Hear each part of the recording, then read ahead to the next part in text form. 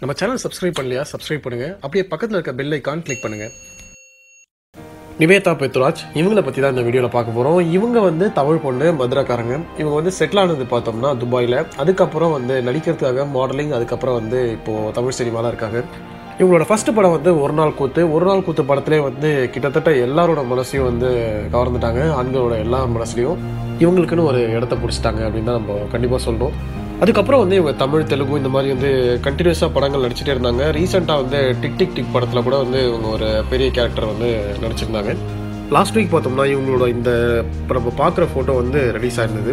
இந்த ஃபோட்டோ பார்த்தோன்னே எனக்கும் பயங்கரமான ஷாக்கு. ஏன்னா இவங்க வந்து மக்கள்கிட்ட ஒரு நல்ல மரியாதையோடு இருக்காங்க. தமிழ் பொண்ணு அப்படின்ற ஒரு மரியாதையும் மக்கள் இவங்களுக்கு கொடுத்துருக்காங்க. அந்த மாதிரி டைமில் எதுக்கு இவங்க இந்த மாதிரிலாம் வந்து பண்ணுறாங்க அப்படின்றது எனக்கும் சுத்தமாக புரியல. என்னை பொறுத்த வரைக்கும் ஒரு கருத்து என்னன்னா, இந்த மாதிரி நடிக்கிறதுனால மக்கள் மனசுல கண்டிப்பாக இடம் பிடிக்கவே முடியாது. மக்களுக்கு வந்து ஒழுங்கான கேரக்டர் இருக்கணும், அழகாக இருக்கணும். அப்படி இருந்தால் தான் வந்து மக்கள் வந்து விரும்புவாங்க. இப்படி பண்ண வேணா டேரக்டர் வேணா சான்ஸ் தரேன்னு வேணா சொல்லியிருக்கலாம். மற்றபடி வந்து மக்களுக்கு இதில் கொஞ்சம் கூட பிடிக்காது. நான் வந்து எனக்கும் வந்து நிவேதா பெத்துராஜ் வந்து ரொம்ப பிடிக்கும். ஆனால் இதை பார்த்ததுக்கப்புறம் என்ன இவங்க இப்படி பண்ணுறாங்களே அப்படின்னு சொல்லிட்டு தான் நானும் நினச்சேன்.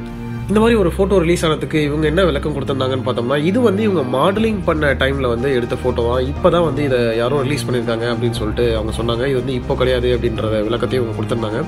நிவேதா வந்து இப்போ விஜய் ஆண்டனி கூட வந்து ஒரு படம் நடிச்சிட்டு இருக்காங்க, திமிரு பிடிச்சவன். அந்த படத்தோட ப்ரெஸ் மீட் வந்து நேற்று நடந்தது. அதில் வந்து இவங்கள்ட்ட மீ2 பற்றி வந்து கொஸ்டின் கேட்டிருந்தாங்க. நீங்கள் ஏதாச்சும் வந்து பாதிக்கப்பட்டிருக்கீங்களா அப்படின்னு ஒரு கொஸ்டின் கேட்டிருந்தாங்க. அதுக்கு இவங்க என்ன சொல்லியிருந்தாங்கன்னா, இவங்க வந்து ஒரு பார்ட்டிக்கு போனதாகவும், அங்கே வந்து இவங்க இந்த மாதிரி பிரச்சனை சந்திச்சதாகவும், அந்த பார்ட்டிக்கு நான் போயிருக்கலன்னா வந்து இந்த மாதிரி பிரச்சனை நடந்திருக்காது அப்படின்ற விஷயத்தையும் இவங்க சொல்லியிருந்தாங்க. நம்ம வந்து நிவேதா பெத்துராஜ் கிட்ட சொல்றது ஒரே ஒரு விஷயம் தான். மக்கள் வந்து உங்களுக்கு வந்து ஒரு ஸ்பெஷல் அந்தஸ்து கொடுத்துருக்காங்க. தமிழ் பொண்ணு, நம்ம வீட்டு பொண்ணு மாதிரி உங்களை பார்க்குறாங்க. அதை வந்து கெடுத்துக்காதீங்க. அதுதான் வந்து நான் சொல்லுவேன்.